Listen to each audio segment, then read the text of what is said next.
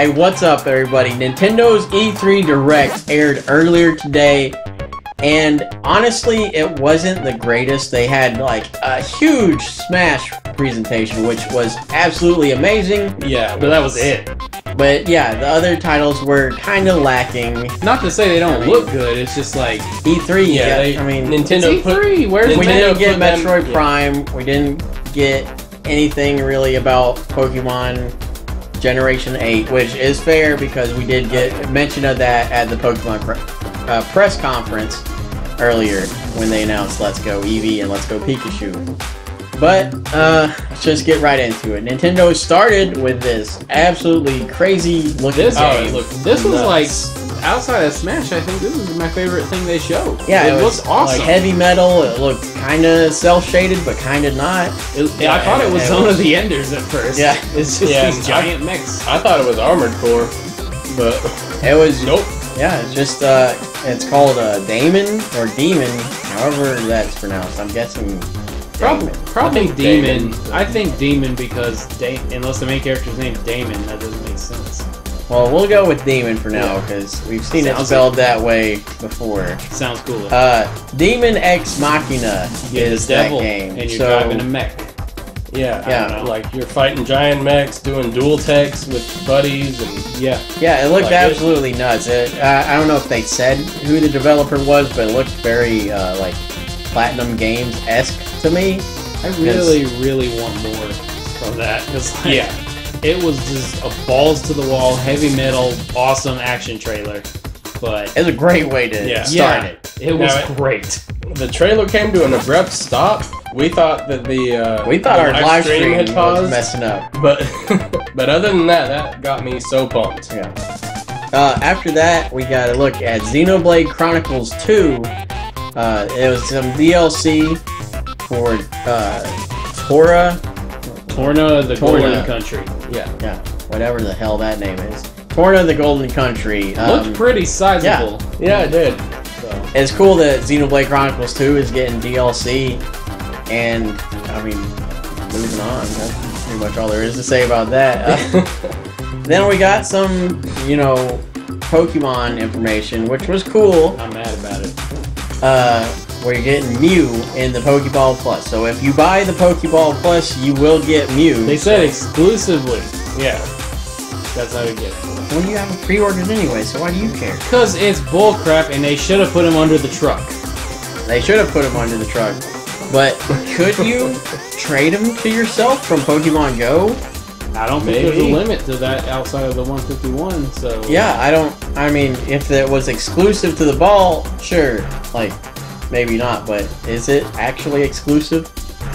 We don't know, but yeah, Mew's coming in the Pokeball. I just hope there's a way to catch him, but I'm really doubting it. Yeah, either way, I mean, you get your HM slave right after the bat, so that's cool. Yeah. Then we got this fun little trailer. It's the only trailer with actual people in it. Yeah. Yes. Which was a great surprise because I don't really care for that too much. Yeah, I don't. Except on this one, it helped explain how things were gonna work. Super Mario Party. They finally announced a new Mario Party. That's what everyone has been clamoring for since the last one to make up for the last one. I was about to say, we've been clamoring for a good Mario Party. Yeah. And this one looks good. You can play as a Goomba. Yeah, I mean, that's awesome. It has this weird thing where I don't know if it's download play or if you have to have 2 copies of the game. If it was download play, that would be incredible. I hope it's download play. You use 2 switches to play it. I don't know how you can set up your arena or something however you want. Yeah, I don't really know how that would work. Draw your finger across to link them, or if you have to do it in handheld mode for that. Yeah. Like it might just be like take your Switch out of the dock and put it in this, and like they just made this court. They made their own courts. It was awesome. Then they showed some motion control mini games, which are probably gonna be really fun because the Joy-Cons have pretty good motion controls. Way better than the Wii controllers. Even the Wii Plus is ever good. And I mean, it was just more that it looks to be more against like other players, so you're not really like working together and riding around in the car. And I mean, Thank God. it looks like it's at least taking a step in the right direction towards the Mario Party we all know and love, and that breaks up friendships. Now, this one I am like third most excited for from this conference after Smash and Demon X Machina. Fire Emblem, The Three Houses. This game looks nuts. I'm not super good. into Fire Emblem, but I did have the one on Game Boy Advance with the assist trophy fast girl from Smash. I think her name is Lynn. I had that one, and it was fun while I had it, but some guy stole it, so never had it again. So yeah, I might be diving back into Fire Emblem with this because it looks like it's making some changes that I'm going to enjoy. Yeah, I agree. I love me some RPGs and JRPGs, whatever it is, I love it. And this is like a strategy game that kind of seems to have like the RPG elements of like the intricacies and stuff, but like dialed up to the next level. And this one, just, I don't know what it was about me. It just got me. Something resonated. Yeah. And I haven't played I haven't played a Fire Emblem in a long time either, so I'm not really sure what features are new, like the formation system. There was a like how army. It shows the army like charging at each other. And I'm just wondering if there's the breeding system, like in like Awakening or whatever it was, where you could hook people up and then time travel and get their kid. And that's your soldier now. Yeah, but Fire Emblem Three Houses, something about it, it's just working excellently, and it has made me want to, get into that series. So I probably will whenever this comes out. Then we got the start of the leaks were true, and Fortnite was announced for Switch. Yeah. Yep. Downloading it right now. Yeah, I already have it. I've lost 3 times already. It's awesome. And, I mean, it's Fortnite.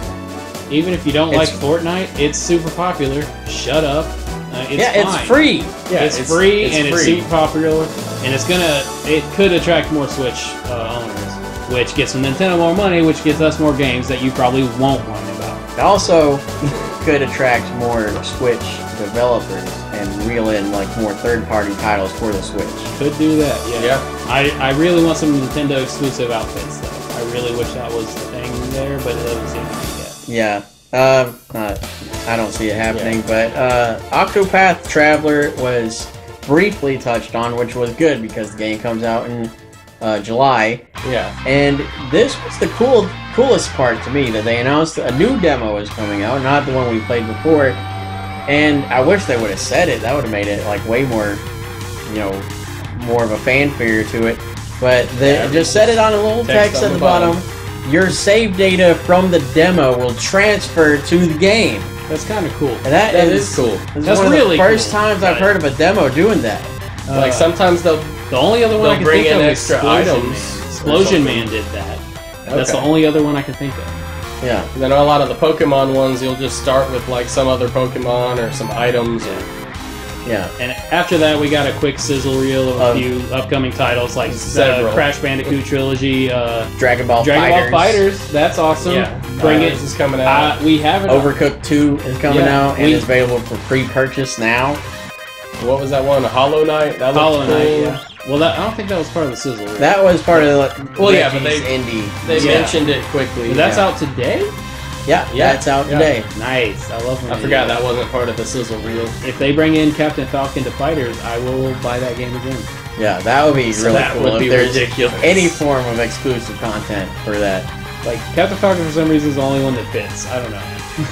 For me, at least. But, speaking of Captain Falcon. Yeah, after the sizzle reel, we're just like, well, here's a face you might recognize, and it's Sakurai, and he tried to fake us out, and he looks like he's he looks like he's 13, but he's like 50, Japanese face. And then we got this awesome trailer for Super Smash Bros. Ultimate. It's got a subtitle now.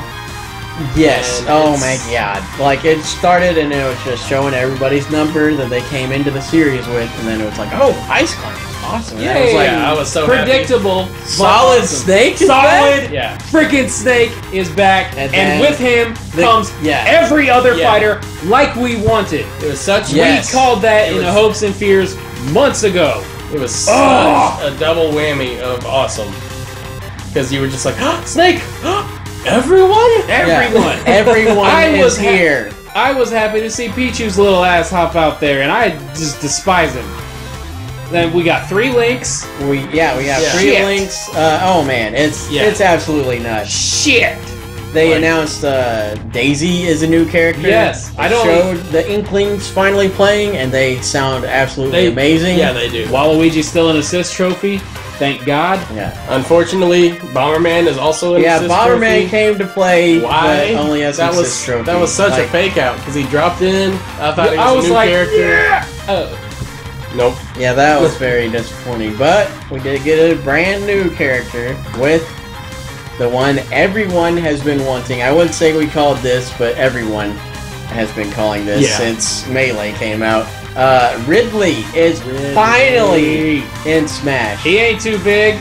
And to get around his size. He's pretty tall, but he's all crouched. They made him so he crouches, but it looks like he can stand up, whether that's a taunt or maybe it's like a stance change, so he plays differently when he's standing. I don't know. Yeah. But that looks... Ridley is in it. Ridley. Now alternate costumes. Yeah. I forgot to mention that. Mario's got 2 confirmed ones. Wedding outfit, builder outfit. Link has champion tunic and tunic of the wild. And there's 3. Yeah, like and we said, 3 links. Saw Ridley, Cyber Ridley and Meta Ridley. Young Link is back. I'm assuming he has fire arrows. And I was excited to see Young Link come back. We already covered all the big stuff. Now we're going to dive into some of the more small stuff. Link's got remote bombs now.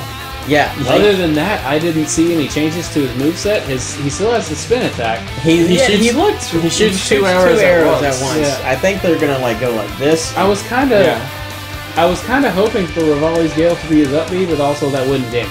So I just wanted him to have a better recovery because that's like his one weakness. Well, he just needs better jumping. Not his recovery's fine. Oh yeah, but he can't jump for his dick. But yeah, Link got some changes, but not too many. Everyone got changes. They changed. They added some cool new stuff. It looks like they're refining every character. You can air dodge to the side now. Yes, that's absolutely incredible.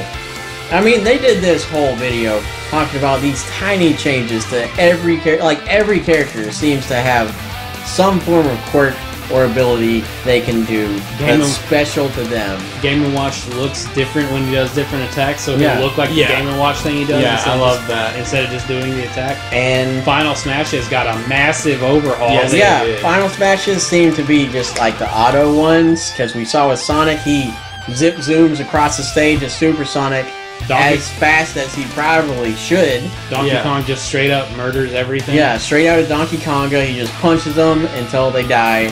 And then probably one of my favorite parts of the trailer, Ganondorf is now styled from Ocarina of Time Ganondorf. Like, I really hope Twilight Princess Ganondorf is still like an alternate costume or something. Hopefully. But the fact that he turns into Demon King Ganon. Yes. And it looks like he's he has his sword. It looks like part of his moveset. Looks like he's at least less of a clone. Yeah. It looks like he still's got the Warlock punch, but I know he's he's got a sword. That's all we know. We haven't seen much of him. I mean, so we need to watch the Invitational, see what we can find of Ganondorf if there's any. I'm almost more curious about him than anybody to see how clone-ish he still is. Well, because he doesn't have the Epsilon symbol. Yeah, he's not an Echo Fighter. Like the Echo Fighters do. Like, that's what they're calling clones now. Dark Pit is an Echo Fighter. Daisy's an Echo Fighter. And, oh man, it was a lot of information, and they took half of their direct to give it to us, which was just amazing. Totally worth it. And we're going to be breaking down the Smash video in the future, trying to pick out everything we can possibly find, so we won't really talk about it here. Stay tuned for that in the future. But ultimately, Nintendo's press conference, Nintendo's Direct for E3 was good. but Oh, not yeah. great. Okay, It was if we're gonna grade them like A, B, C, D, F, I'm gonna give it a solid like B minus. yeah, that's fair. Yeah, I would it's- give it that. It would have been a C or it would have been a D, or maybe an F if Smash wasn't there. Yeah, because like we got no Metroid, we got nothing. We didn't Yeah. get Metroid. We didn't get any Pokemon information. We didn't get the new Animal Crossing that everyone is wanting on Switch. We didn't really get any I mean, then key again, I don't think, Nintendo like first-party game announcements. I don't know that Animal Crossing is. I know it's popular, but I don't know that it's necessarily like hype enough to show off at E3. Oh, it's hyping up. well, I mean, Everybody's I know, excited but to get it in it's such jet. It's such a chill Yeah. game, and E3, like most everything they show is like crazy intense. Yeah, but since So, when does Nintendo it's- listen to what people think? That's true. It's And more that's intense why- than that Yoshi game they That- showed last year. Oh, why didn't we get that? Where is that game? Yeah, I don't know. Yeah. I'm guessing they gave up on it. I that don't know. Yoshi Yeah, game. they canceled is- that. It's gonna It's take. dying. It's dead. It's never happening. I haven't heard a single mention of it since It's then. gonna take 5 years longer than normal, like Epic Yarn, or not Epic Yarn, Yoshi's Epic Yarn. Woolly Woolly World. Oh, that was a mess. I could not think of that to save my life. Oh, I'm too excited for Smash. But yeah, Nintendo's Direct wasn't the best ever, but it had an amazing game to show off, there were and some yeah. other pretty good ones. Yeah, there were some highlights for sure. Not counting Smash, but mostly it was just stuff we already knew. Yeah. And I mean, it's like Scotty said, solid B minus. So That's- Snake B minus. Sure, but that's what we thought of Nintendo's E3 Direct. Let us know what you liked in the comments. We're pretty sure you're most excited for Smash, so let us know what you liked most about the Smash video in the comments. If you're not excited for Smash, let us know about the other games. And we will catch y'all later. We will be coming out with a lot of breakdowns now that the conferences and directs are done for E3. It's just like showing gameplay demos and more stuff. If there are any announcements, we'll get them to you, but we are now in breakdown mode. Stay tuned for Smash, Kingdom Hearts, Spider-Man. We're going to be doing a lot. We have so many trailers to break down. If we can think of a decent amount of content for it, we're gonna break it down. Yes. Like some stuff, maybe not. No new stuff, Yeah. like Ghost of Tsushima or anything. Don't hold your breath for that. break. Don't hold your breath for Demon Ex Machina, because we don't know what is going on. Yeah. You want to break down Ghost of Tsushima? Go get like a feudal Japan history book. I'm good. I But mean, that's the breakdown anyways, there. we'll catch y'all next time with more breakdowns and E3 stuff this week. We forgot to mention about that we called Battlefield mode. Smash! Hey, thanks for watching. Did you like the video? Why don't you hit that like and subscribe button? It really helps us grow the channel. And don't forget to ring that bell to join our notification squad. Also, you can follow us on Facebook, Twitter, and Instagram. I put the links in the description just to make it easier for you to get to. And we will catch you next time for the next video from the Bro Trio.